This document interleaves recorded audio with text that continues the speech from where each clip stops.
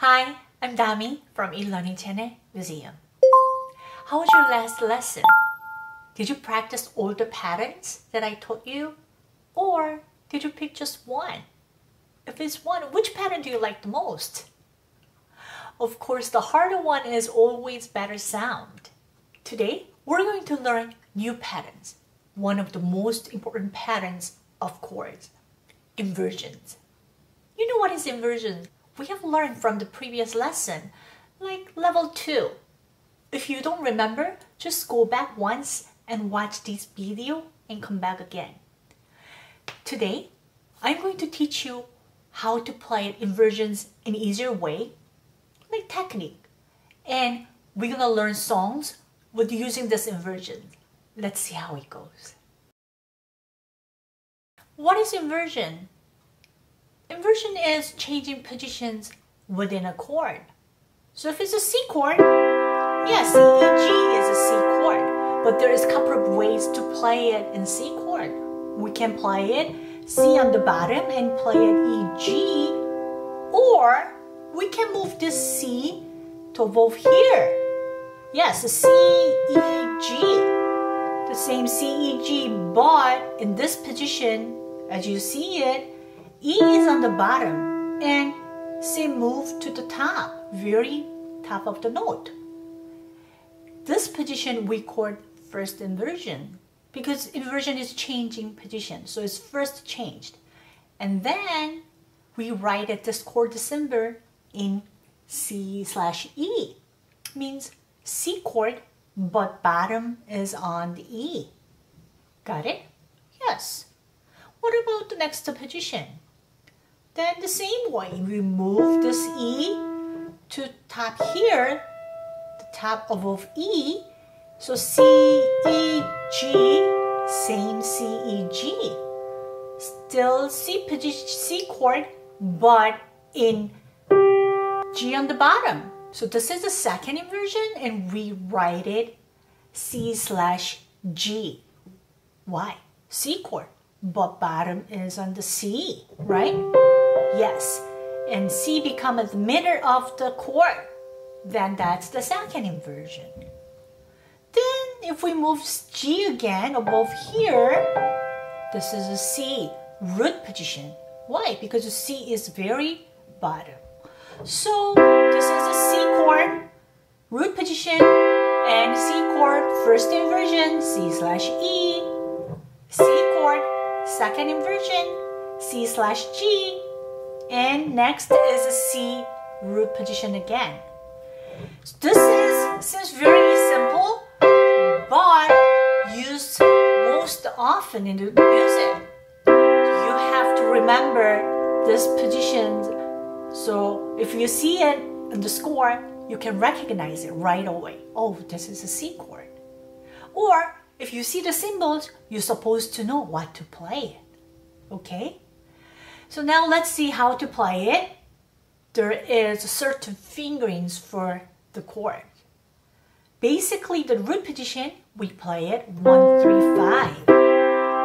And first inversion, we use 1, 2, 5. Some people use a 3, but it's better to use a 2. So switch it, okay?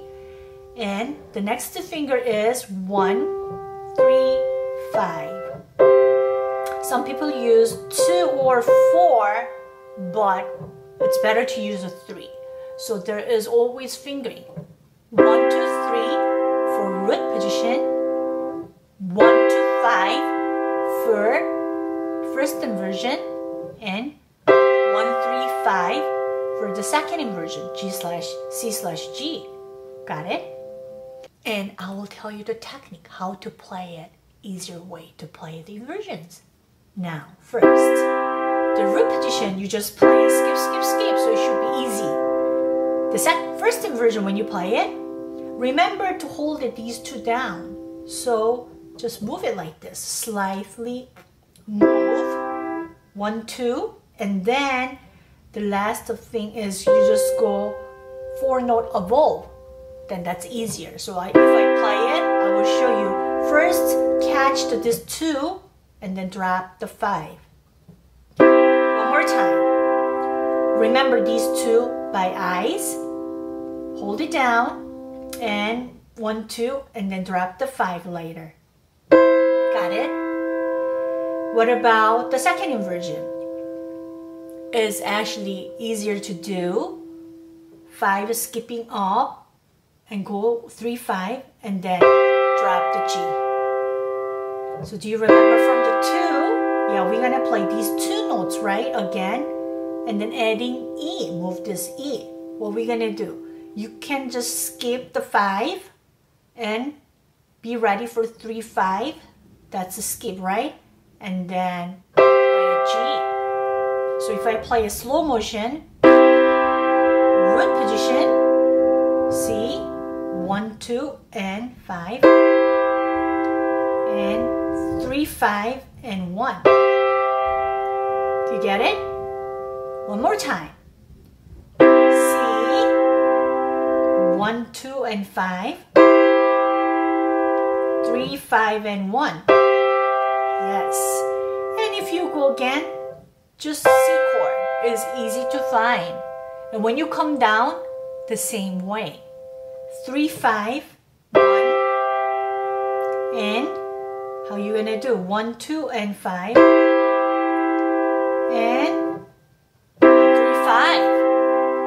So try to remember. If you don't get it at the beginning, that's fine. It takes some time. So what you can do is just practice going up, coming down, down. Practice every day. Not only right hand, you have to practice the left hand too, or left hand more. Why? Because we play a left hand chord more often than the right hand. Got it? So the same thing. Left hand position is 3, 5, and 1. And here at first, second inversion is 1, 2, and 5. So opposite way. And 3, 5.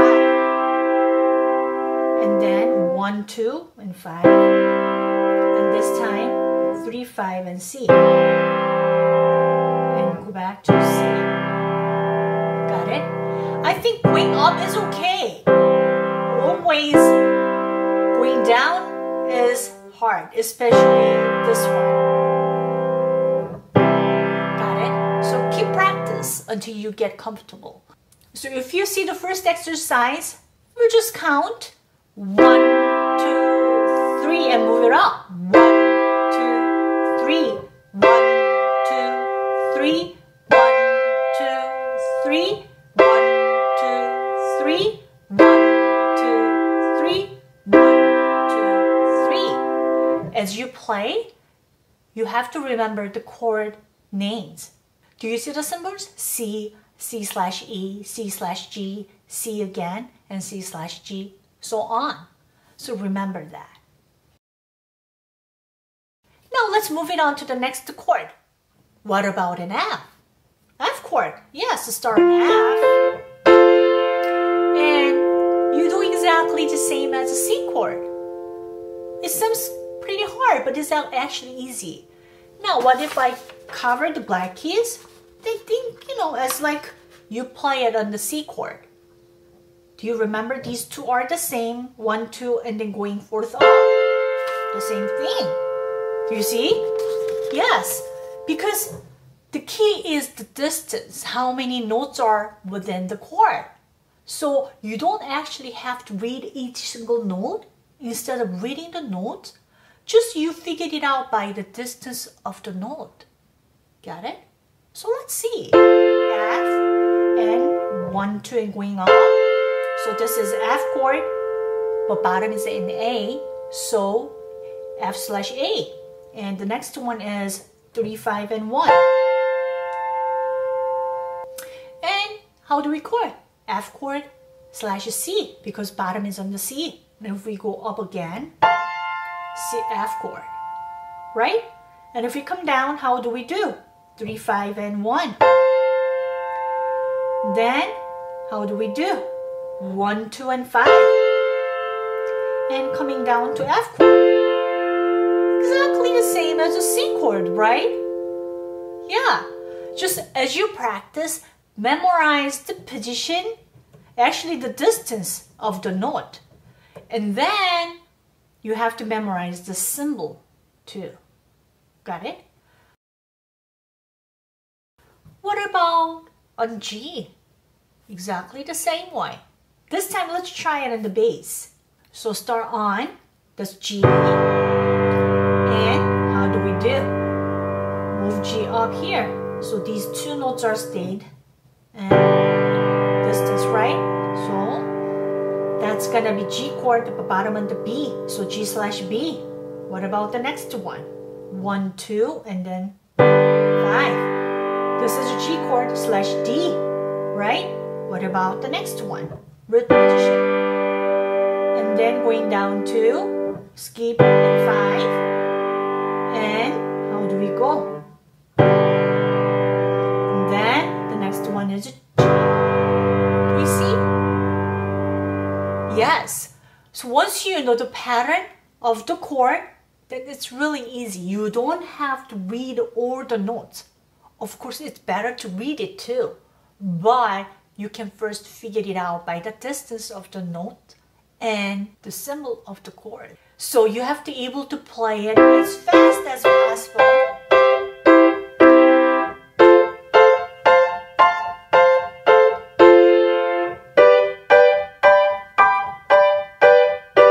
And able to play it.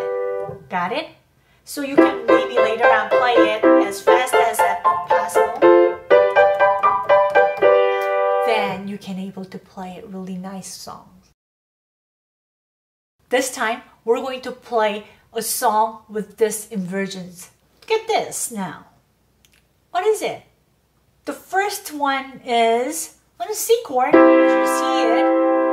And then what about the next chord? C again. And the following one is 2 and then 4th. So 2 and 4th. Oh, that's a second inversion. But C chord, bottom and the E. So it's gonna be C/E. Got it? And then coming down to C, root position. And bottom 2 is skip and 4th. So it's gonna be like this, the next one. And then the following one is, oh, top 2 are skip. So it's gonna be like this. And then bottom note is 4th. So it's a second inversion, which is C/G, because bottom note is on the G, right? And then coming down to C root position. The next one is bottom 2 are skip and top 4th. So C/E. And the very last note of the first line is, yes, skip top and the bottom 4th. So is second inversion, C chord /G. Got it? So if you do only this first line, let's see how it goes.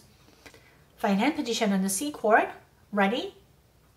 1, 2, 3, 4. 1, 2, 3, 4. 1, 2, 3, 4. 1, 2. Coming down to C. 2, 3, 4. How was it? Is it really confusing? Yes, a little bit. But you can recognize the difference between the root position, first inversion, and then the second inversions, right? Do you see the difference? Yes, it comes. If you don't recognize right away, that's fine. Practice a little more. Now let's go back to the second line. Start on C root position again. And then the same thing. First inversion and top 2 are skip. So it's a second inversion. And very well blocked. So it's a C. Next one is bottom 2 and top 4. So it's first inversion. Top 2 are skip. Second inversion. C/E. And the next one is C/G. And following one is C root position top 2 and G. So C slash G, C slash E, and next one is root position. After that, now here, this is a different chord. What is it?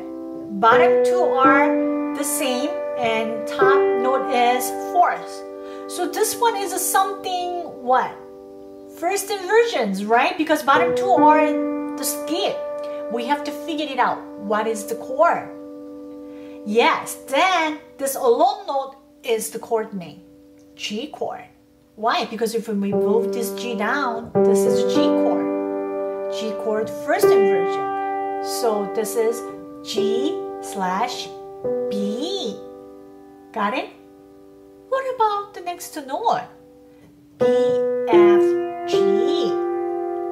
You have never seen this one before, right? Or we have seen it actually. Whenever it's 2 notes like chopstick, then this is 7th note. And the top note is closer to chord names.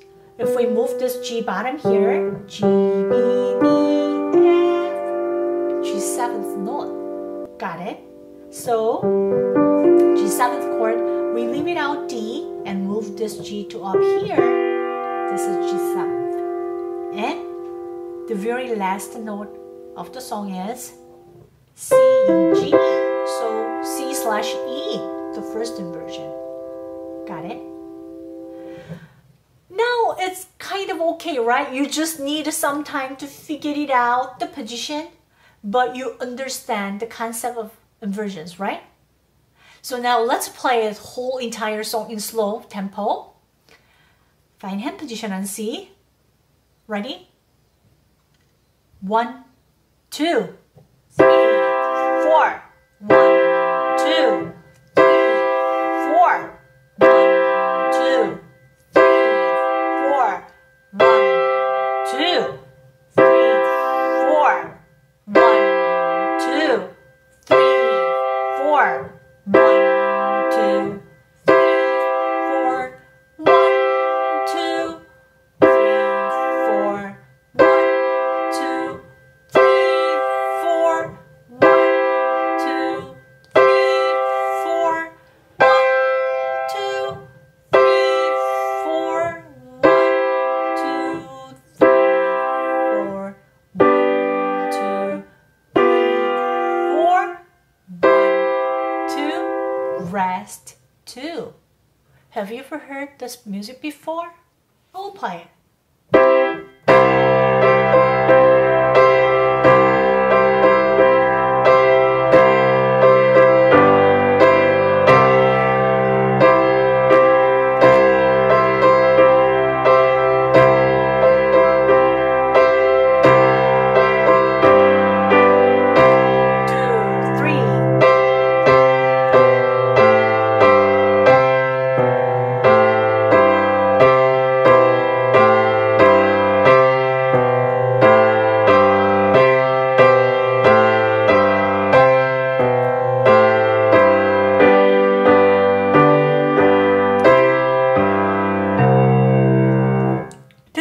Most often used in the Army or Nation Academy to wake up soldiers or cadets.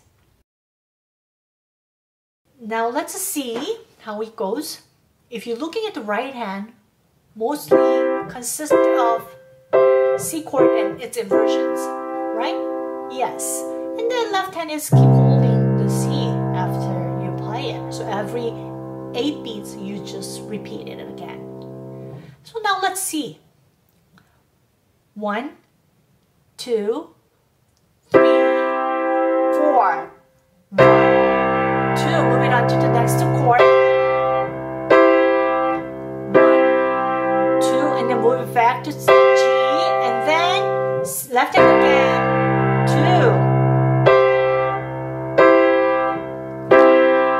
2 far. 2, 1, 2. Next in line, if you see a left hand goes to G and right hand, something with skip and G. So it's actually G chord and first inversion.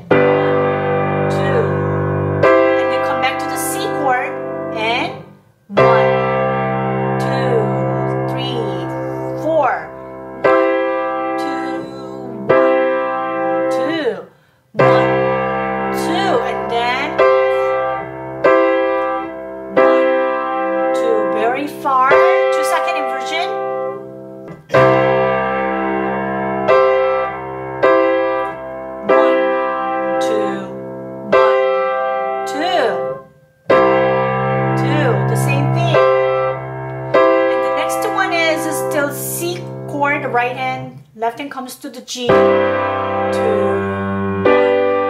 now it become a G chord, complete G chord, and right hand, C chord, and left hand, C again, 3. And then if you see it here, the left hand goes C, B, A, G. Just keep repeating C, B, A, G. Got it? Now let's go.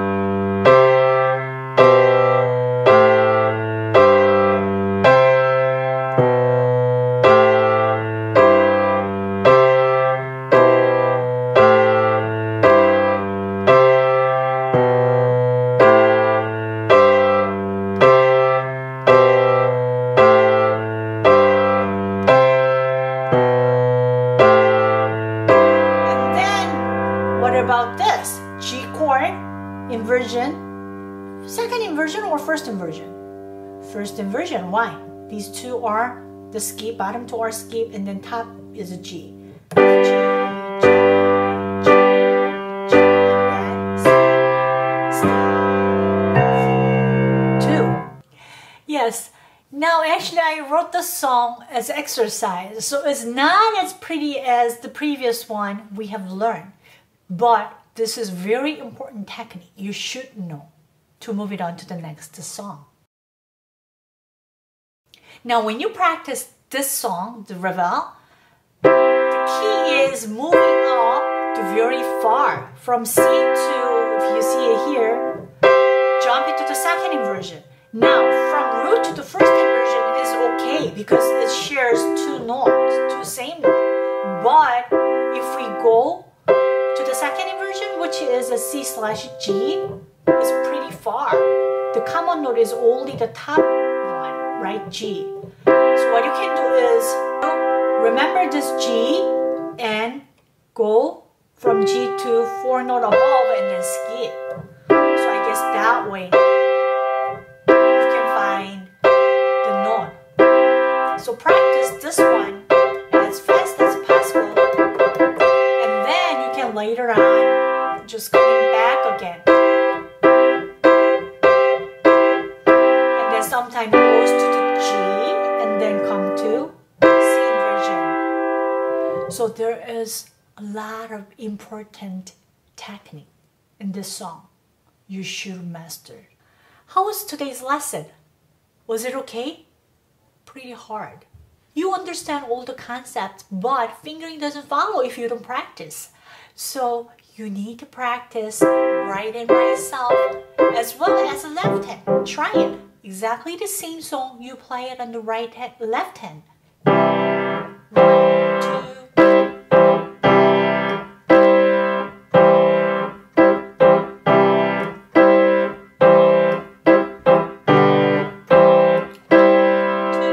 3, 4. Just like this. You have to be able to play it in inversions, and you should recognize what kind of inversions it is and how to play it. I hope you enjoyed this practice and able to play it this inversions well. And I'll see you next week. Bye.